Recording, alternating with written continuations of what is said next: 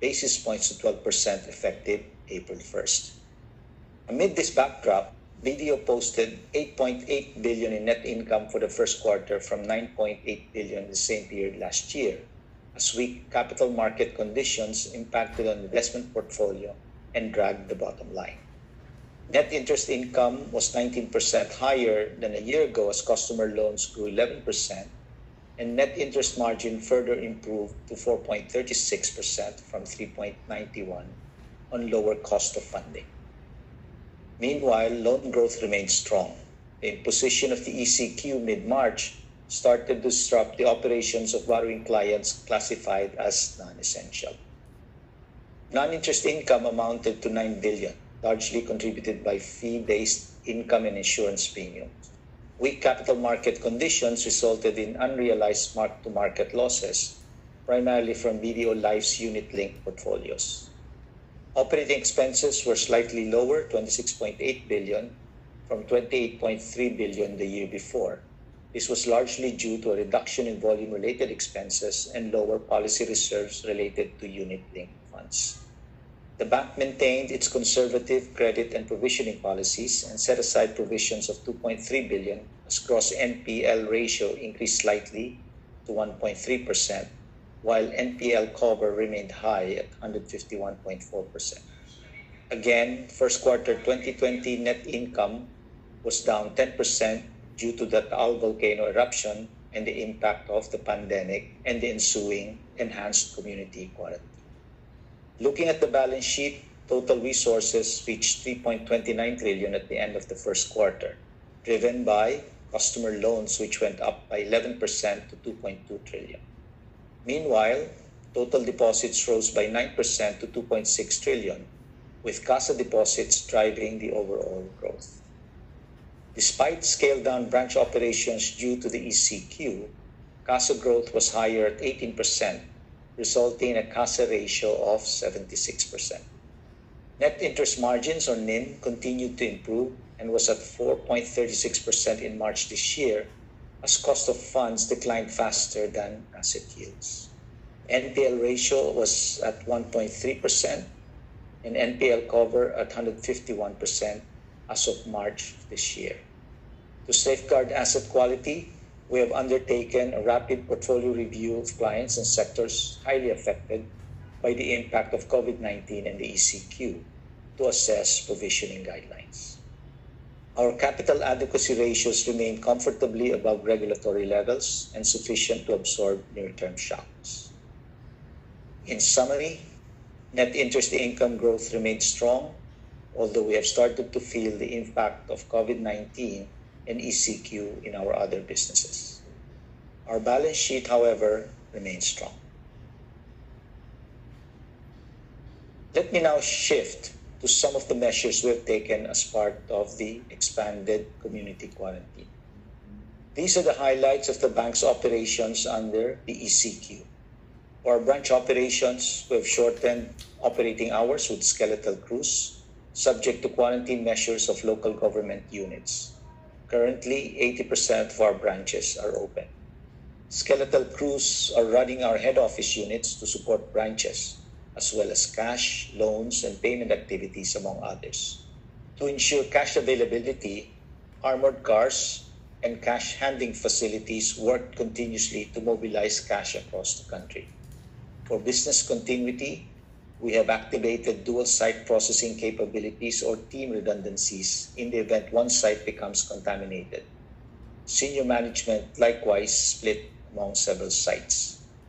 To provide uninterrupted service to customers and at the same time safeguard employee well-being, we have provided food, allowances, and shuttle services to our employees during the quarantine. We're also taking steps to ensure the health and safety of our staff and the workplace. Temperature checks are conducted upon entering our branches, premises, and facilities. There are also additional checks during the day. COVID Care is our special teleconsulting medical service for employees and their household members. We also launched the COVID health diagnostics, including mass testing using RTK or rapid test kits for all employees. With social and physical distancing in place, we instituted service upgrades to allow more remote access across different channels. We are limiting in-person interaction to transactions that require it. Regular disinfection of branches and offices are conducted to create an environment that minimizes infection. Retrofitting, such as installation of acrylic shields and changes of setup of the workspaces aligned with occupational and health safety standards were also done. Health kits, masks, and face shields were given to employees for protection. Some examples of what we've done. Testing facilities. So that was BDO under ECQ. I will shift now to the 2020 outlook. 2020 will be a very challenging year, to say the least. The Philippines is expected to post contraction in GDP as the economy absorbs the adverse effects of COVID-19 and the ECQ. Among others, these include the loss of employment and incomes, repatriation of more overseas Filipino workers and therefore lower remittances, slump in tourism revenues due to mobility and travel restrictions, and weak trade performance. We are also wary of the second wave of infection. On the positive side though, a gradual recovery in second half of 2020 and a strong rebound in 2021 is seen as a result of the government's fiscal stimulus package of 1.7 trillion, including the resumption of infrastructure projects, further cuts in policy rates and reserve requirements by the BSP, and expansion in medical and health measures against COVID-19, including additional quarantine facilities and rapid mass testing. Loan growth is expected to decelerate given the difficult operating environment. Among emerging risks is the potential impact on asset quality. We anticipate an increase in loan defaults due to the economic fallout from the ECQ. Some of our businesses will be affected by reduced volumes and consumer activities. Consumption will be impacted by an expected decline in OFW remittances and tourism receipts. We also expect a shift in business to digital. Online transactions have surged during the ECQ. However, we cannot yet do away with physical banking completely. There are some pain points. Businesses face capacity constraints from the new normal, such as social distancing, limited operations to less than full capacity. We also need secure processes for client onboarding given limited physical interaction. Currently, we can only provide guidance by phone or call center.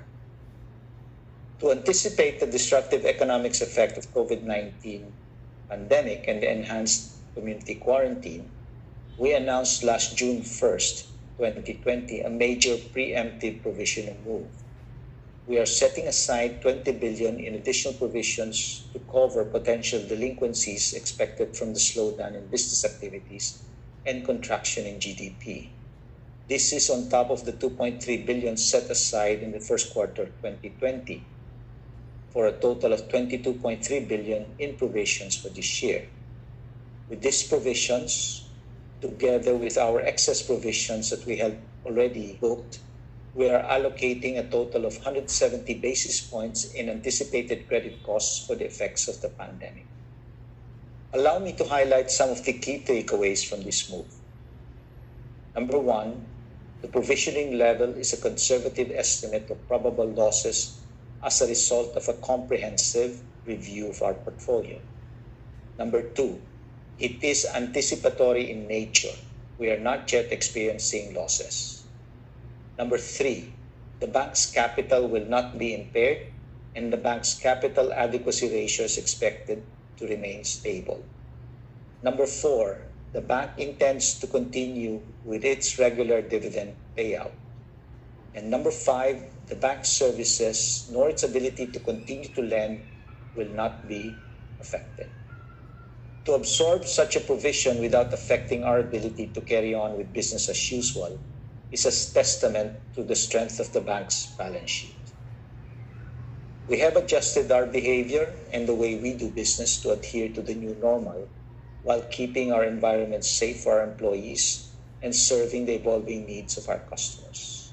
We believe BDO will weather this crisis given its solid balance sheet and strong business franchise, placing the bank in a good position once the economy bounces back.